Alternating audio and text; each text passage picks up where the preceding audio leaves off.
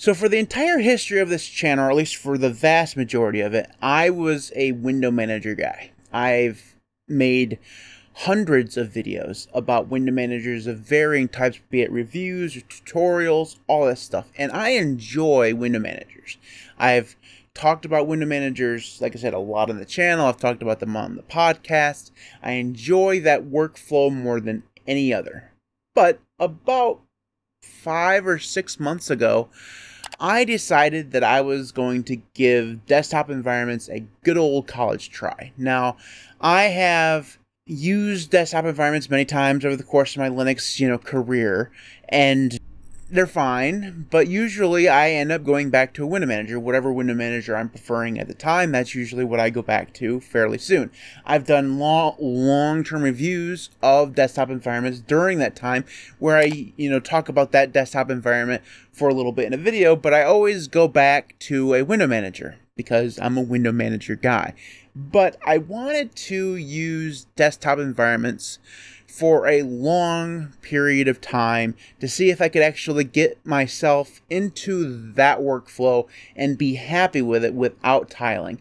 Now, I say without tiling because if I'm just going to make the desktop environments that I'm using into tiling window managers, then there's not really a point there. At least I don't think so. So over the course of the last 6 months, I've used the two primary desktop environments of our world, GNOME and KDE. And I've used them fairly equally. I used GNOME for about 2.5 months, and then since then I've used KDE. And I have some thoughts. Now, this is not a GNOME or KDE review. I've made those videos already, and you can check them out on my channel by subscribing and leaving a thumbs up. But what I want to talk about today is instead the desktop environment workflow and how it kind of differs and how much I like it or dislike it being a window manager guy, because I still do consider myself someone who enjoys window managers more than I like the desktop environment. And I think that even despite having spent 6 months in this workflow, I think that that's still true. So that's a spoiler, I suppose. But let's talk instead about how I'm feeling with this workflow. So if we take a look at my desktop, actually, we can just go ahead and do this. I'm in KDE currently and have been for several months. And overall, the thing that you'll notice is that I have windows open, and most of them are on my secondary monitor. Those are the ones that are always stationary. Those things usually don't change, or they're ones that I'm not actively interacting with all the time. And then I have things like my terminal that's usually here, or my browser, which is here, right? So this is the main monitor where I do the stuff. The other monitor tends to be where I pile windows in a pile. And that workflow at the beginning drove me bonkers. So I have, right now I have like 6 or 7 windows open, and the vast majority of them are piled on my other monitor in no particular order. And if I want to get to one of those, I either have to go to the bar, and if I wanted to get to Discord, I'd click this one. If I wanted to, go to a different one, I'd have to press that one, or I'd have to Alt-Tab in order to cycle through the tabs like so. And it's fine, but it took a long time to get used to. And even now, I don't like it. Like, it still feels so disorganized to me that oftentimes I find myself closing windows. Now, I know that sounded weird to say, because it was weird to say. Most people, they don't really have a problem closing windows. That's what you're supposed to do with a window.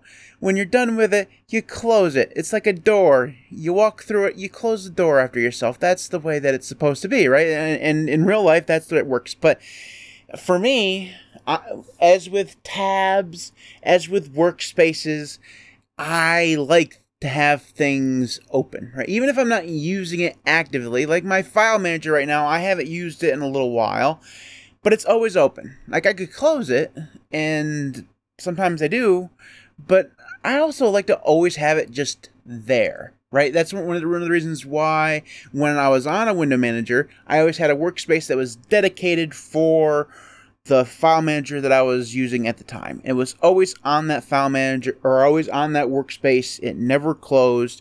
Half the times I had it open up on launch on that workspace. Here, I still have it open all the time, but it's just part of the pile. You know what I mean? It's just part of the pile of stuff, and it feels very disorganized. Now, I've talked about this before, and you guys know that I'm a big proponent of workspaces. So if I go to another workspace here, if I go to 2, oh, look at that. There's a GIMP window there that I didn't even remember was there. That right there is a new thing on a brand new t-shirt that I just put up in the shop. Shop.thelinuxcast.org. Shop.thelinuxcast.org. But this kind of proves my point. That's been there for a couple days. Like, I created that like 2 days ago, and I forgot to close GIMP. Didn't realize that it was there. I can actually close that. And the thing is, I just don't use workspaces. I don't use workspaces at all. Very, very rarely do I use workspaces. I have 4 of them. Like, if I go to, this is number 4, and yeah, there's nothing there, and you know, I just don't use them. Despite being a workspace guy, using a desktop environment, be it GNOME or KDE, I just don't use the workspaces. Now, part of that is the stupid, idiotic, moronic, dumbass way workspaces work on a desktop environment. They're all tied together if you have multiple monitors, and it's the stupidest thing you've ever heard. There's no way that that's the way that they should work, and it just boggles the mind. And it's not a KDE problem, because GNOME does it too. For whatever reason, you change the workspace on this monitor, it changes it on both monitors or on all your monitors. And what if I wanted the thing that's on this alternative monitor to stay there? Well, I could pin it to all the workspaces, but that's stupid. I don't want it on all the workspaces. I just want to have that workspace stay stationary, or at least only change when I want it to change on that monitor and not on both monitors. It's the stupidest thing ever. I hate it with a passion. It's not the way workspaces should work, and they need to fix it. Like, end rant, but still the stupidest thing. So, I didn't really mean to rant so hard there, but it was necessary. So, I don't use workspaces when I'm in a desktop environment. Part of it, the reason why, is because of that stupid way, but also because I've just gotten used to, and I hate the fact that it's true, I've gotten used to just having all of my windows on one workspace in a gigantic pile. Either minimized and not a pile, but still there when they're open. Or I close them like a normal person, which is still not something that I usually do. So, I have this pile of windows. They're all on one workspace, and it's not as soothing or rewarding, I don't think, as it was when I was on a window manager. It doesn't feel like I'm as organized as I once was, and that hurts my organized soul just a bit. Now, the funny thing is I'm a digitally organized person. In real life, I don't organize shit. Like, I don't do a good job of, like, I don't organize my clothes by color or any of that stuff. Like, that's not the type of organization kind of person I am. My cable situation is a bucket of cables. None of them are tied together. It's just one gigantic Clark Griswold style bundle of stuff. And so in real life, don't organize stuff, but digitally, I organize everything. Everything's in its own directory and stuff. Everything's supposed to be on its own workspace, all this stuff, right? As a desktop environment user, though, that organization has pulled back a little bit, and it bugs me more than I'm comfortable admitting.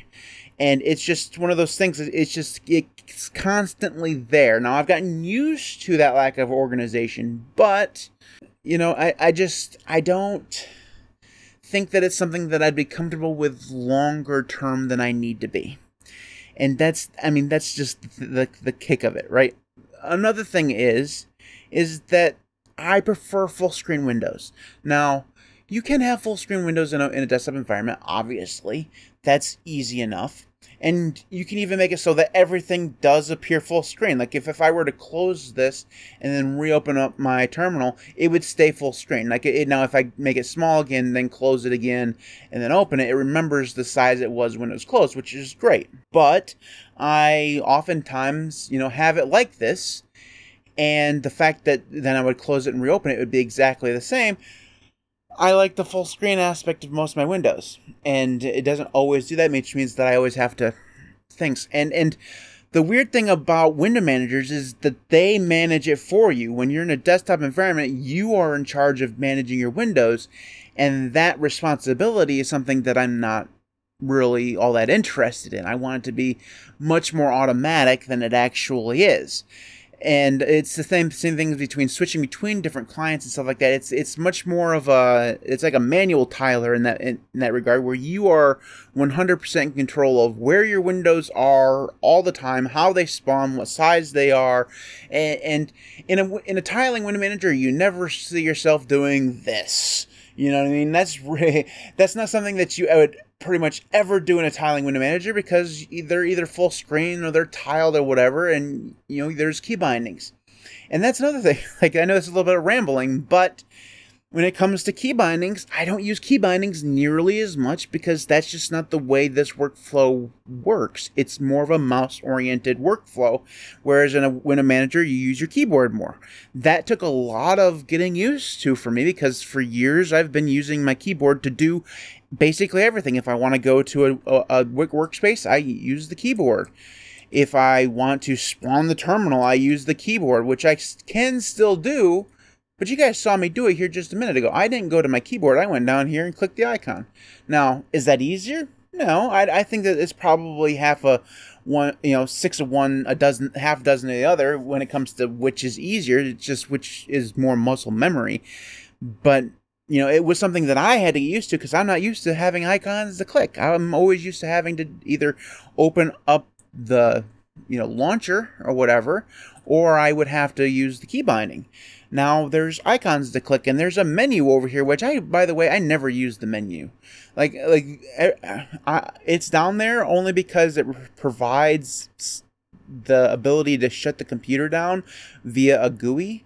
And I could probably find a different way of doing that, so I wouldn't even really need it. But if I need to go into the menu, I just use KRunner, right? And that's just the way that I do it. I basically use that as my Rofi replacement, and it's a good Rofi replacement. It's not as customized as I customized Rofi, but it basically allows me to search for files and websites and all sorts of stuff. So it's probably better than Rofi. So I like that aspect of it. But so there are things in a desktop environment that I use that were never really available to me in a window manager, or at least not in the window managers that I was using. And it's been a whole new experience, and it's taken a long time for me to get used to not only all of the things that I just talked about, but the design of it.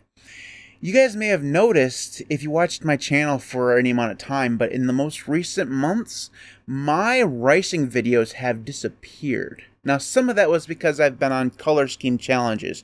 I have a friend on Discord, his name is Darth Vader, and we have been challenging each other to not switch color schemes as much as we used to. We were both kind of that type of person who would switch multiple times a day, and we tried to get away from that for the last 8 or 9 months or so, and we did that. But now I'm back to using Grovebox, which is my home sweet home. But the point is that part of the reason why there hasn't been as many ricing videos is because of that, but also in a desktop environment, ricing isn't as fun. Like if I go to my settings application here, again, I press the button instead of using the keyboard shortcut, which I do have, and I even know what it is. If I go to the appearance settings, like I have all of these themes, I can switch to them if I want to. And yeah, that's cool, but it's all done for me. That's freaking boring, man. All I have to do is, I click on this, hit apply, and bam, I have a different theme. Like, yeah, there's some things that I have to change, like the theme in my browser, the theme in the terminal, but other than that, I just do that, and I've riced something. Like, that's I can't make a video out of that. But even outside of the whole video thing, that's not entertaining at all. So the whole ricing thing was one of those things that I really truly enjoyed about using a window manager. It challenged me. It's how I learned a lot of C. It's how I learned a lot of Python. It's how I learned a lot of Lua. It's how I learned some Haskell and discovered that I hated Haskell. Those were avenues towards me learning new things. this is just a button on a screen that I can choose to go to the color scheme that I want to, use. And, like, it's okay, right? But it's not as fun as it was when I was using Window Manager. It's just not. So I have to go back to Breeze Dark here in order to get my color schemes the way that they need to be. So go here and then color schemes and then back down to Grub Box, wherever that was, down here, and then I can go back to where I was. So yeah, it's all a bucket full of nonsense is really what it is. So I've talked about this in my patron exclusive podcast that I do for my patrons and my YouTube members, where I want to go back to a Window Manager now. Like I've spent my time in a desktop environment. I've made this video that I will be able to share with you guys, talking about my experiences with a desktop environment and all that stuff. I want to go back to a Window Manager, and I've tried it. And two things have happened. One, I've discovered that my current monitor setup is not conducive towards a Window Manager. I bought a LG Dual Up, and if you don't know what that is, you can Google it. It's the weirdest fucking monitor you've ever seen. It basically allows you to have two monitors in one, or you can just use it as one gigantic, basically 41-inch diagonal monitor, which is what I do. At least the way I'm doing it now. I used to have it split into two 21-inch monitors. I guess it would be 42-inch diagonal, whatever. The point is that I have this really weird monitor. It's a really weird resolution, and it's not very good when it comes to being able to be controlled outside of its native resolution, especially when you're using it in single monitor mode, because it's really a weird resolution. And that means basically it cuts off Xorg completely, because usually when I'm in Xorg, I can, if I want the thing to actually work, I have to make the resolution smaller. So when I was having this monitor as two separate monitors, I just made them 1080p and it worked fine. But now that it's one big monitor, there's no good smaller resolution that I can go to make it actually, readable for me, because my eyes aren't great. Like, I need to get my eyes checked. These, even wearing my glasses now, I can hardly, read things. So, having it as its native resolution makes the tiny, tiny text, and I can't read it very good. So Xorg doesn't do scaling very well with multiple monitors. It will do it fine with one monitor, but if you have two and you don't want it to scale on one and you need it to scale on the other, that doesn't work very well at all. So that kind of leaves me to a Wayland compositor or Wayland Window Manager, and there aren't any good ones. At least there aren't any good ones for me. Now, I like Hyperland a lot, but for whatever reason, it hates my living guts. It wants to shoot me and murder my family. It's just it's buggier than buggy can be. It's so buggy. I can't even, I tried it again the other day, and the mouse input was just off. It was really, really weird. It was, if I clicked here, the mouse would register a click over here, and what? It was a really weird thing, and I don't know if it's my hardware setup that it doesn't like or what. It's really weird, but Hyperland continues to be buggy, and that's the only Wayland Window Manager that's good that I like. I don't care for Sway. I haven't tried many of the other ones, but I probably should give them a try. But my whole point in all this thing is I want to go back to a Window Manager, but due to my current setup in terms of monitors, I'm having a hard time going back to one. But the second thing that also happened when I did get one to work, and I did that by basically turning this monitor here into two separate monitors, going to 1080p and all that stuff, right? So I got that to work kind of. I had a hard time going back to the workflow. I had a hard time. Now I definitely could find myself back into it, but that initial shock of being back into having multiple different workspaces to manage, transferring back from using a mouse all the time to using a keyboard all the time, it was a shock how different those workflows actually were, and I forgot how much of a muscle memory I had to have in order to do things in a Window Manager, that I just had completely abandoned all of those things in a desktop environment. It was a severe shock to the system. And if I were to go back, if I were able to find a Window Manager that would work in my current monitor situation, it would take me a good couple of weeks, maybe even longer, to get back into that workflow and enjoy it. I tried to, I'm the type of person who would go through and patch DWM for fun. Had no intention of using DWM, but I would patch DWM for fun because I wanted to try to see how many patches I could do manually. That's fun for me, or it used to be. I tried to do a video on it again, and I realized I don't like that anymore. I don't like the level of work. And I think that the point I'm trying to make here out of all of this is that desktop environments have made me lazy. Lazier than I used to be. Okay, like desktop environments do everything for you. They manage your Bluetooth, they manage your microphone and your audio, and they manage your screen, and they manage your display resolution, they manage your theming, they manage your key bindings, they do all of this stuff for you. And when you do have to intervene, it's very easy to go into a GUI and make a little bit of changes and then go back to whatever it is you're doing. Whereas on a window manager, you got to delve into those configuration files, boy, and get that shit done. And you have to know how to do that. And if you don't know how to do it, you have to go look it up and learn how to do it. And it requires effort. And I forgot that that required effort. And I didn't like the effort that it required. Right? It was a really startling revelation to me that I become complacent about the amount of work that goes into managing my system, because desktop environments basically manage all this stuff for you. Now, there's nothing wrong with that.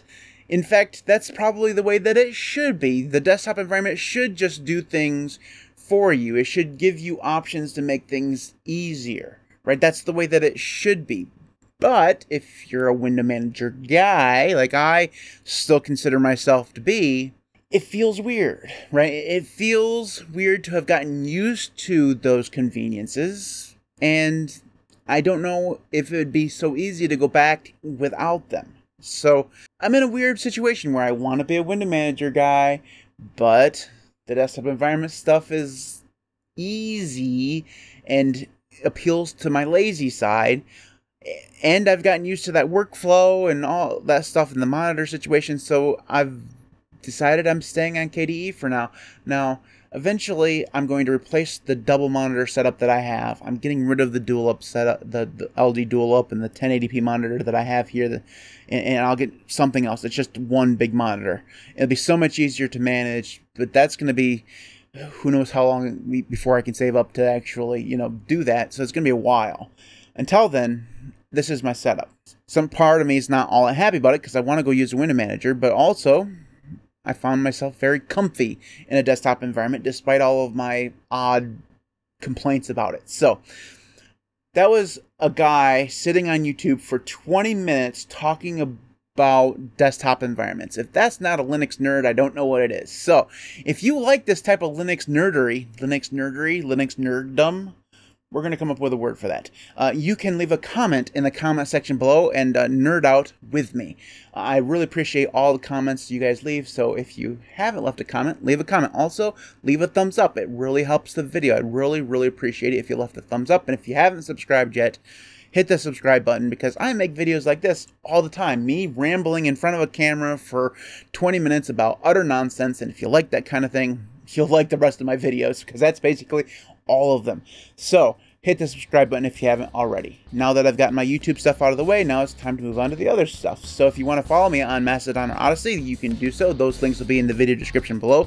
You can support me on Patreon at patreon.com/linuxcast. You can also support me on Ko-fi and on YouTube. Those links will be, again, in the video description below. Thanks to everybody who does support me on Patreon and YouTube, because they're all absolutely amazing. Without you, the channel just would not be anywhere near where it is right now. And the podcast wouldn't be carrying on and all this stuff. So thank you so very much for your support. If you support me on Patreon or Ko-fi or on YouTube, I truly, honestly do appreciate it. And I say it at the end of every video, and I mean it with all my heart. So thank you so very much for your support. Thanks everybody for watching. I hope you have a wonderful week. I'll see you next time.